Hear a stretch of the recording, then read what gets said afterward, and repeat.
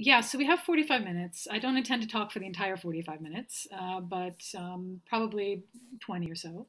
And I'm hoping as participants join that they will also say who they are, what institution or what place you're coming from, if you wish to share that. And as well, I'd be really interested to hear what your particular background or expertise is in, whether that's in museum in collections themselves, AV collections, or if you're coming from an educational background, or if you're just a student who's interested, whatever the case is, that'll be really helpful to me also to know later when we have time for discussion what who's in the room actually. Yeah, so I'm Nicole Emmenegger, and I work for the Netherlands Institute for Sound and Vision. Been there for just about 2 years, and I'm a product manager there. So I have a different portfolio of projects that I work on. A lot of them are directly related to Europeana, which is fantastic for me. And one of the bigger kind of products that I manage is EU Screen. Um, so I'm going to be here to go through basically what EU Screen is all about, some of the projects we've done in the past, and specifically then turning to look at all the things that we're now doing presently and in the future with a focus on education and working more closely with educators. There's a few different initiatives we have going on at the moment. Some of them really closely linked with Europeana, others that are a bit more slightly differently shaped and formed. All of them are European-wide. So that's important that everything we do does resonate and does have a place in every country that we represent. So from those projects and those kind of initiatives, I'll then talk about some of the specific educational work we're doing. And as we're in the middle of a lot of this stuff, I can give you a bit of insight into some things that we've felt as challenges or things that we've been learning along the way, and some of the next steps, as well as some notes, hopefully, for you also to ponder and for us to maybe discuss. So what exactly is EU Screen? EU Screen is a network, and essentially we are here, we're a group of independent audiovisual heritage collection holders who represent a network, but we also are a foundation, and that foundation is founded and grounded in the Netherlands, hence the administrative kind of hub being at the Netherlands Institute for Sound and Vision. But as such, as a network, we are about facilitating online access to audiovisual history. And we do this with the intention of providing both rich, meaning well curated, well told, well contextualized material, but also robust, meaning that it will stand up. It's the metadata is the metadata is clear. The objects are high quality. All around, the digital content itself is strong. And we also, at another level, we also advocate for the use of this audiovisual history to integrate it into educational curriculums, into research at the kind of higher education level, and within media production as well. So broadcast and whatnot, and artistic engagement as well. And then, of course, there's a general public who happen to have a particular interest in audiovisual heritage material. So in general, the idea is, of course, beneath it all is to find ways to actively engage with the history of Europe, the cultural memory of Europe at national level within all of the individual network members, as well as a more broader European level. So this here is a funny little chart that kind of details the history of EU Screen over the many years. The founders of EU Screen are proud to say that it's actually older than Europeana, which is true. Started 20 years ago now, nearly, and has progressed over the years into something called Video Active, which some of the old schoolers, I think, in the crowd will know about, and the connection with Europeana then beginning around 2007. And EU Screen has had the privilege and been quite fortunate to be funded under many of the kind of core Europeana programs, such as the current running Europeana Digital Service Infrastructure, the DSI. And we've also been part of many kind of generic services projects as they currently are recognized over the years. This gets us up to the point we are now. There's a lot of other projects that we have running now, which I will get into detail in just a few minutes. So who are we? We're basically a network of 60 organizations. And these are organizations and institutions that have some, obviously have an interest in AV cultural heritage. Most of them are broadcasters themselves with that house their own collections. Some are not. There's a wide variety of partners from across Europe. There's different tiers of kind of participation. We have some partners that are able and willing to provide a participation fee, which helps us to keep things running, while others are just associate partners who want to be part of the network, but just remain kind of one circle outside. Of course, there's not only the members, but there's also a board that kind of keeps things in line. And that's the 6 people that you see pictured here today. This is Alessandra from, I won't attempt my terrible French, Centre National de l'Audiovisuel, Berber, who's based at the University of Groningen in the Netherlands, my lovely colleague Johan at Sonovision, our favorite star, Maya from Fina in Poland, Marco, of course, from Lucha in Italy, and myself as the Participants Council Chair on the board. So we oversee the activities, we make decisions about potential projects, policy, and kind of keep the thrust of the foundation and the network going. Many of you might not know, but we actually also publish a journal, an academic journal. This is called View, and it's managed by one of my colleagues, Ninke at Sonovision. The current issue is on broadcasting health, televisual health of some sort. So a very timely topic about health and broadcasting. It's very established in the academic sector, and also gives us a strong presence in the kind of research and higher education sector. So we're very happy that we have this. The website address is there, so please do check it out if you have an interest in these types of publications. But of course, the core of our activity is the EU screen. Oops, excuse me. What's going on there? There we go. Is the actual euscreen.eu website portal. The page houses a good amount of videos, which are well curated into topics, easily searchable by country, location, et cetera, et cetera. The idea is that it's a well curated source for quickly and easily finding material about European audiovisual history. So some of the features, this is what an item page looks like as an example. You'll see here the video itself that's playable directly on the site, a bit of a summary, who the provider is, production year, et cetera, et cetera. So pretty standard kind of presentation of the content. More on this also to come in just a moment.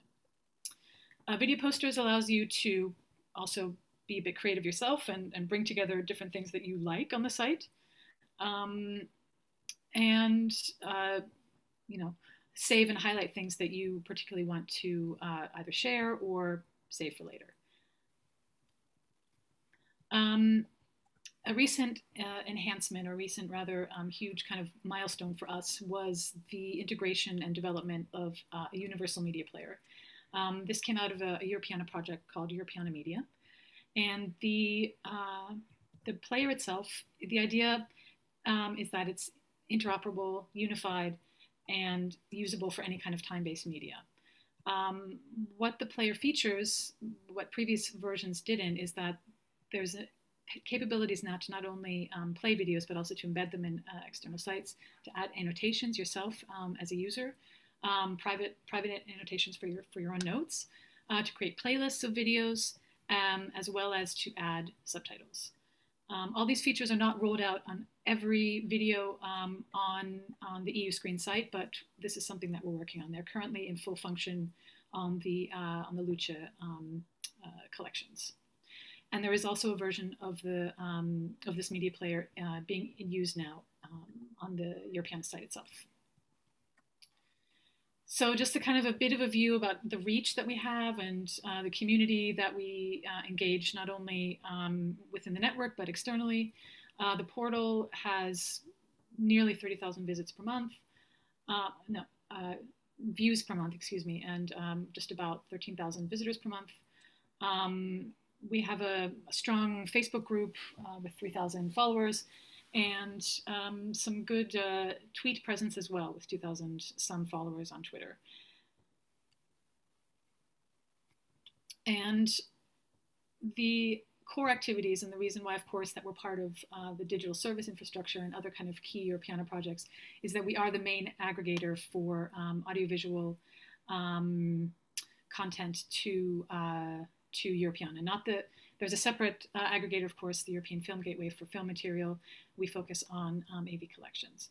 So this is just a reminder of kind of the overview of aggregation and where we fit, along with European Film Gateway and, of course, Europeana Sounds as the sound aggregator into the structure. Our collection on the EU Screen site itself is about 60,000. Which is small in comparison to the amount that we aggregate directly to Europeana, which is about, I think it's actually 1 million at the moment, and certainly always growing. So a little bit about our kind of thoughts and plans and hopes and dreams to get us into how we really started to focus on education. As a board, and with input from the entire network, we developed a strategic plan over the course of 2019 into 2020 that would help us to guide and direct our plans for projects and where we wanted to get involved for the next few years. And kind of at the core of it was the realization that we really are, as a foundation and as a network, at the connecting point between European audiovisual content, between the various digital platforms to display that content. We have a hand in the research world and a hand in the education world. So we have really we're in a good position to be connecting and advocating for each of those areas across all of those areas. And in particular, on behalf of our network, on behalf of those collection holders, to champion the specific needs of those content holders, so that they can deliver the best and richest and most robust quality audiovisual heritage, and in that way remain relevant. In the current world, in the current digital first kind of universe. Constantly being sure that we can champion the needs of our content holders, and making sure that we can find ways for them to get engaged and stay informed.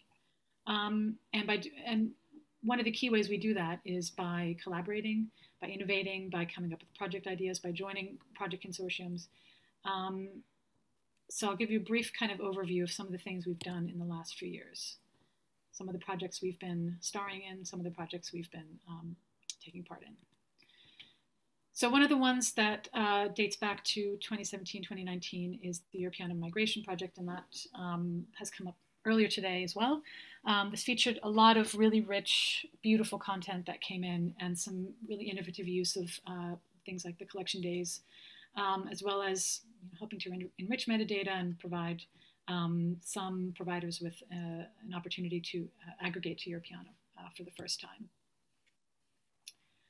The Europeana Media Player with the major output in the beginning of 2020, in March 2020, of the integration of the Universal Media Player which is a work in progress still, and will continue to be developed and adapted and iterated.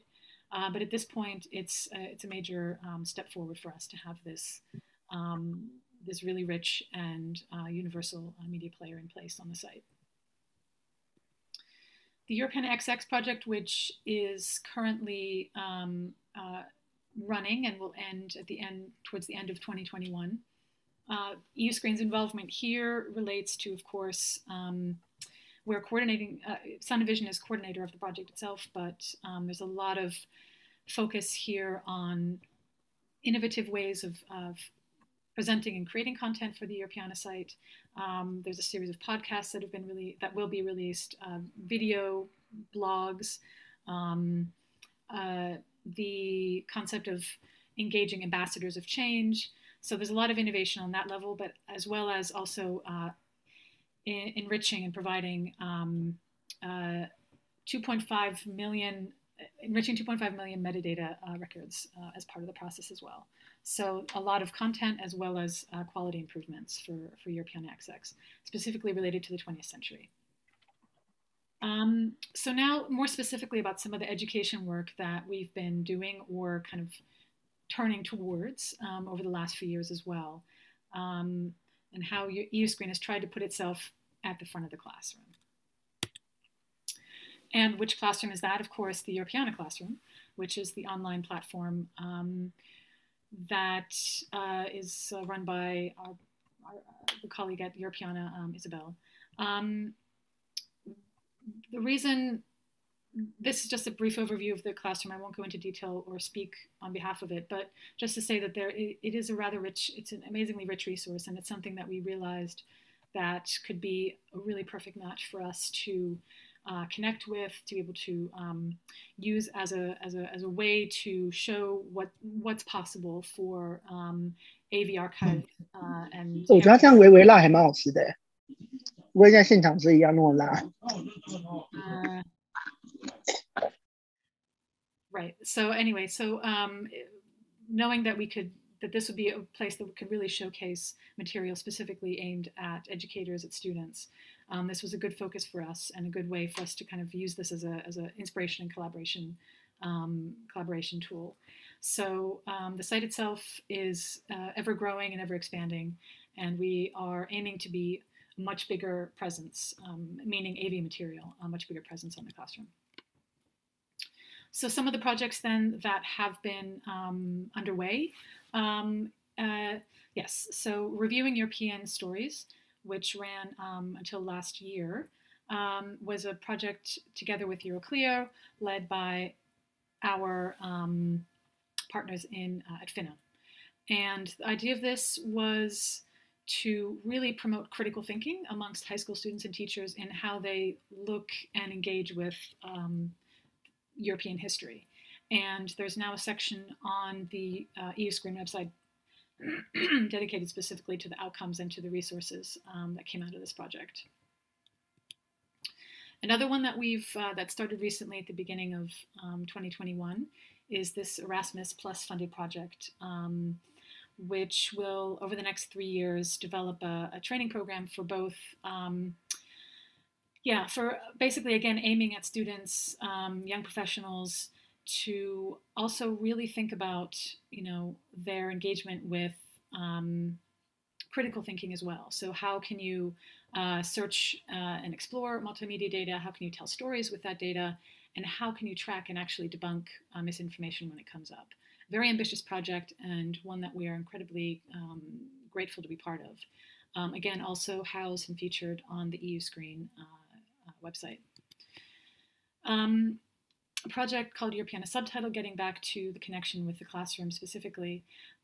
This project kicked off last week and will feature 7 content providers, some of them, 7 AV content providers, some of them new to EU Screen, some of them old friends, but all in all, we hope to promote and provide 6,000 new AV objects as one major outcome, and really work with the cultural heritage sector to promote and support and educate around automatic speech recognition, machine learning, and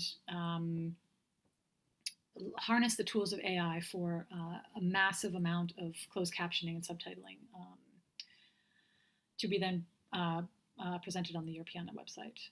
And specifically within the work that we're doing in the kind of editorial part of the project is working with Europeana Classroom again to develop learning scenarios, to also promote language learning using the CLIL, the Content Language Integrated Learning methodologies.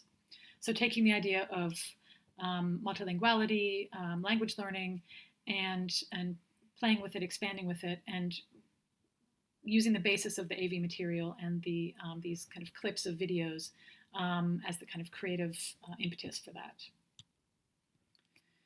As I mentioned before, yes, we are one of the aggregators that is funded under the DSI. And over the last, it's just now going to be, the next year will begin again in September.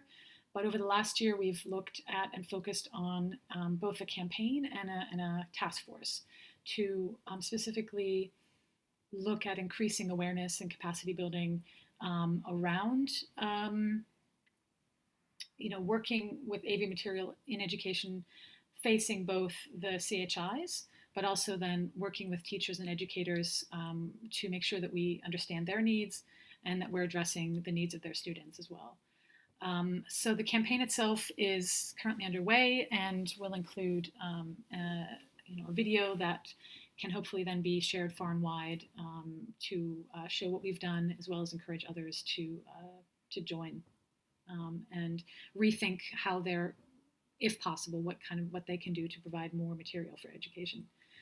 I'll dive into a bit more into the task force now, but essentially the task force, the focal point of the task force was to investigate from many different angles how audiovisual material can be made more readily available for specifically for the Europeana classroom environment. So with that in mind, the reasons for even setting up this task force was in response to various different recommendations that have come from other task forces before. And so we're following in the footsteps of these and making sure that the work that we did within this task force is relevant and does resonate. So some of the recommendations included that digital heritage materials should be relevant for educational purposes. It's an obvious one, but of course, it needs to be noted, and that it should be learning outcomes. That digital heritage material should be discoverable. It should be, and these are specific recommendations for how to work with the education sector to make it easier for those teachers and learners in their day-to-day work. So discoverability was big as well. That if you can't, an educator or a museum worker working with education can't find the material, they're not going to use it in the classroom. That there's also sufficient context about where the material comes from, so that it can be trusted, and that of course the quality is high enough. We're used to now being inundated with videos that are very high quality, and in the specific case of audiovisual, a pixelated video is certainly not going to draw as much attention as one that is of higher quality. So then an obvious one, and one that we can have endless discussions about trying to find an answer, is copyright, allowing for reuse in education. This is difficult. It's something we can discuss further, but there's obviously a lot of issues. Additionally, of course, with AV around copyright clearance. With our broadcasters, we often find as well that maybe they have, for a specific country, they have certain licensing for their own country, but they're not able to extend that beyond, or they just don't understand, and this came up in the previous talk as well, that they also just don't, by default, I believe Kirsten was saying, by default, if an audiovisual collection holder doesn't know what the copyright is, then it ends up just getting labeled in copyright because, better safe than sorry. But we just don't have, the resources are often a problem, time is a problem, to really dig into into each case and find out how what the actual copyright is for individual or for collections. Access key, that things are, there are direct links, that it's embeddable, that stuff can actually be very readily and easily accessible. And yeah, interoperability, as much as possible, can things be used on different platforms, and not just locked into one kind of bespoke kind of platform or functionality. So what we're working towards within the task force itself is to bring more diverse content into your piano classroom. Again, a very basic kind of goal, but one that we really are working towards to achieve. And we know that teachers want to use AV material. We know that they want this kind of primary source, whether it's accounts of, news accounts or interviews or whatever the case is. AV is a really good source, a really good primary source, and we know that teachers want to be able to use this and refer to this in the classroom. So we want to be able to provide that to them as well. We want to, provide, as I've said, interactive educational tools, participatory things that are not just watching things on a screen, but rather also engaging students in their own way with, finding ways for them to be actively part of the process of, looking at their history, reviewing their history, and understanding it. And ultimately then to engage the students with what's happening and the materials that are on the site, on the Europeana Classroom and the collections. The task force is running up until August of this year, and so we're still in the middle of various different elements of it. We had a really good response, so there is certainly a need and a desire from the side of both some of our aggregator colleagues as well as from some educators who showed an interest in being involved and informed and giving back and giving their feedback into the process. So we have 10 kind of, at the core group, we have 10 individuals who represent various different aggregators and interests. And we have kind of an extended group of 20 educators or people that work with educators to offer feedback and advice and test things out for us. And the process will be that we're running a series of small case studies, which will then lead to a white paper with recommendations for the further implementation and further showcasing of AV material in Europeana Classroom. So these are the various case studies. I won't go through them in detail, but basically there's one focusing on audio, one on the reuse of digital cultural content and education, copyright and IPR, which is a small dint in a bigger discussion. One focusing specifically on the media player, testing it as much as we can, and getting more direct feedback from educators and students. Looking to students as actual, producers themselves of history and how we can get them to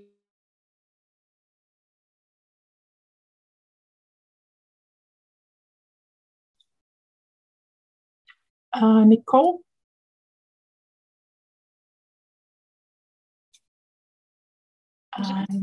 Nicole? Yeah, we stopped hearing you for a bit. Oh, okay. Where should I go? Should I rewind?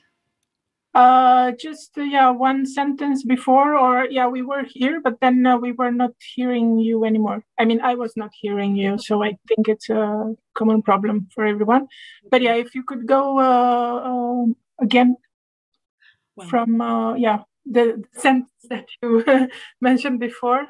Okay. Well, I mean, just concluding the different case studies, basically.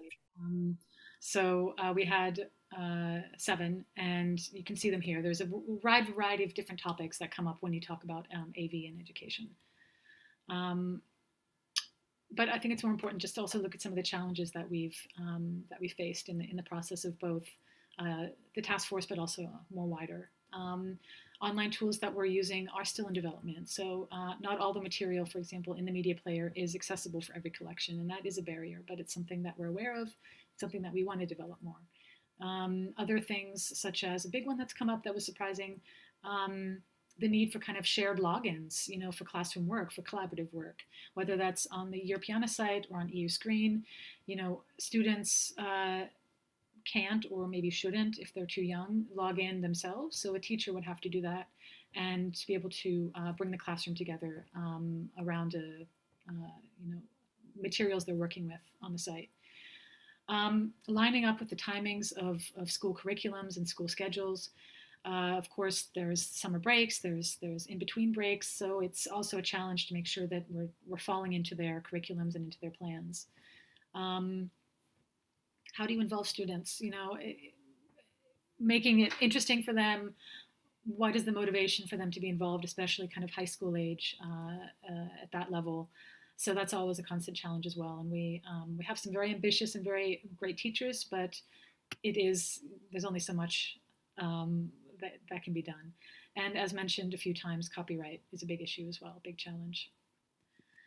Some of the things that we've learned, again, within the task force and more widely, a word that kept coming up was trust, and the needing to be a trusted source for educators, whether that is knowing that the context descriptions are correct, the factual material is correct, but also knowing that there won't be any.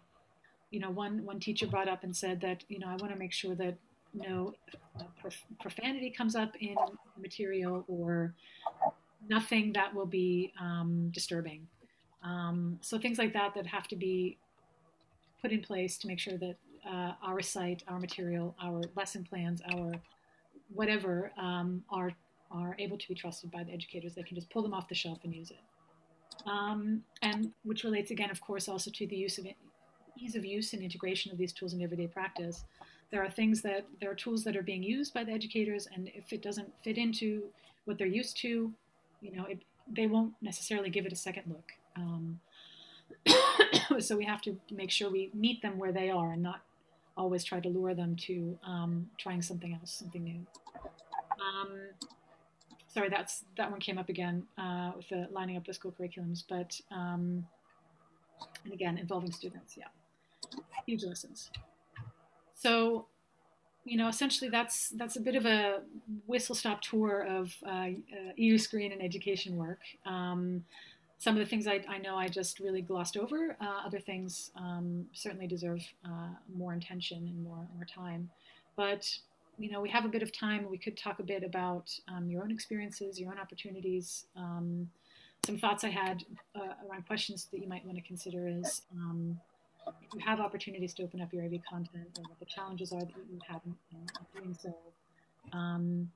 And just at a very basic level, familiarity with licensing options around education and your own connection to education and educators. Some of these things I will have answers to, others I won't. But if there is an interest, then we can certainly keep talking. And the EU Screen Network is open. You can join the mailing list. You can join the network itself and talk to us about your thoughts and ideas around sharing AV content.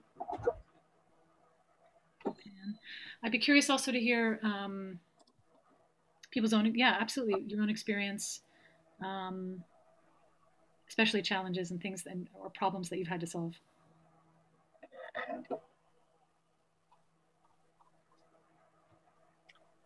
What are the benefits for content holders to join EU Screen? A question coming from Soiki, if I pronounce it correctly, from Japan. Let's see. Well, we hope it's multifaceted, multicolored benefits. It depends on what you want to do with your content. If you are a collection holder who's interested, obviously, in working with Europeana, then the benefit is that we would provide that aggregation route and help you along the way with the processes, the various nitty-gritty of getting the content ready for Europeana.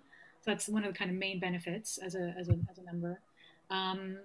being part of a group of fantastic people who really care about what they're doing, as well as attending events, being part of projects,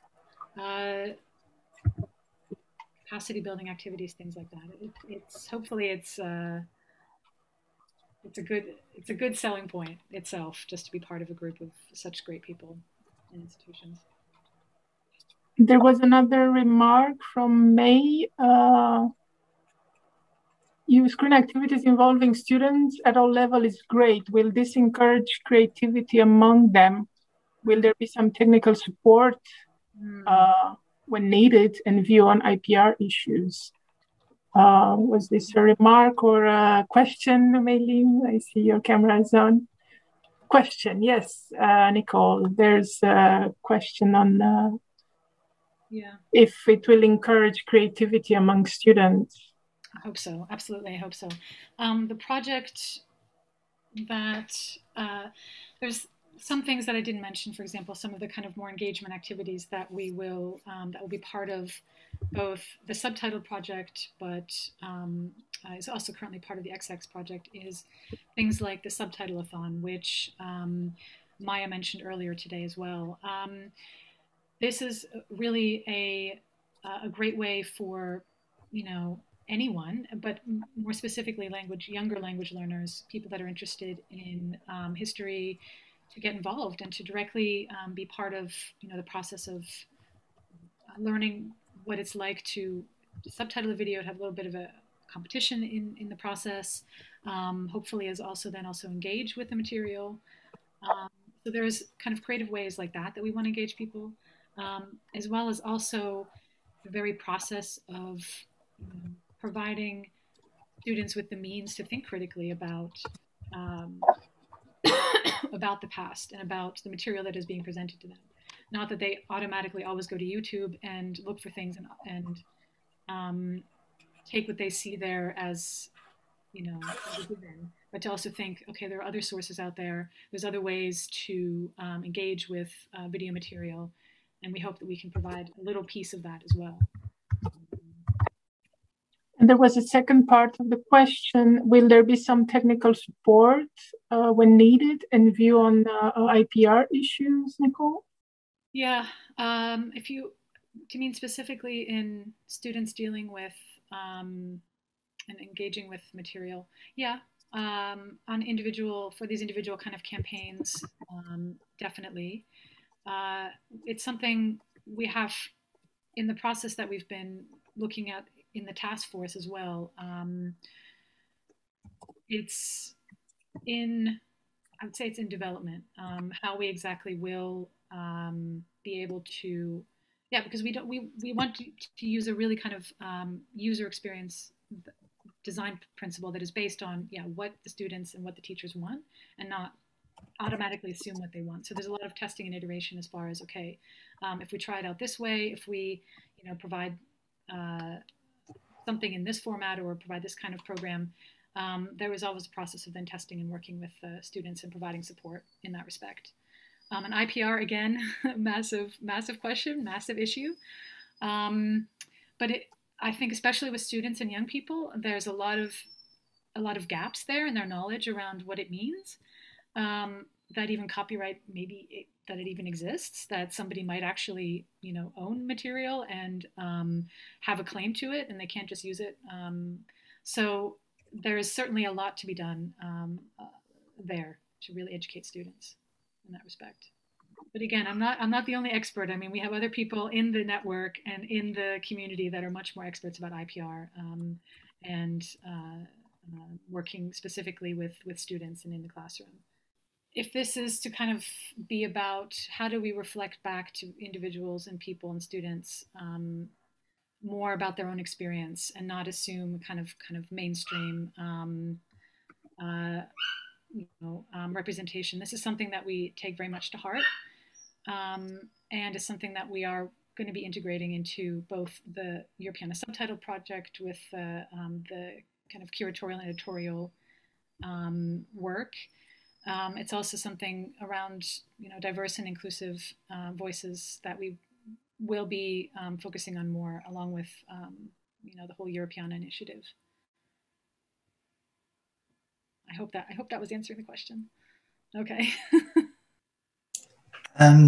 Well, I was just wanted to add something to Nicole's. I mean, I'm also on the task force, so I'm a kind of plant here, and but the new there's a new function on Europeana which I really hope teachers and researchers will be able to use more, which is being able to like their content, because that's a good way of just bookmarking a record.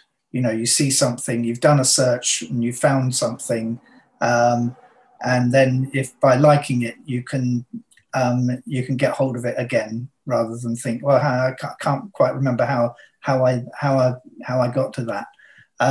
So I mean, I think this is a really I'm really hoping that educators grab hold of this opportunity, and so we're trying to sort of encourage teachers to engage with Europeana, make it easier for them to sort of find and hold on to content that they think is relevant. Yeah, that's a good question, Kara. About annotations in the media player. Yeah, at this point, no. They are for an individual user to use. You might hear my dog in the background. Excuse me. It's time for her walk. But the idea is that, again, the whole idea of maybe working towards kind of shared accounts, or for there to be some way to maybe crowdsource around around a collection, or around, as Tom's saying, also around this liking. And there are ways that we want to build more of a community in that way online, so that annotations can be shared and subtitles can be shared, at least within a small group, whether it's just a classroom, but also then more widely. May I add something, Nicole? Yes, of course. I think that actually, technically speaking, we give the possibility to share annotated or subtitled content. The problem is, of course, that this can violate, in many cases, the copyright on the object, because we are actually altering, in a way, the content with this annotation on top of it. So it's something that, technically speaking, is very easy to implement, and actually we have implemented it in the media player. But is a bit complicated to deploy on, for example, on Uscreen content, but also on the audiovisual content that is in Europeana. So, for example, Istituto Luce Cinecittà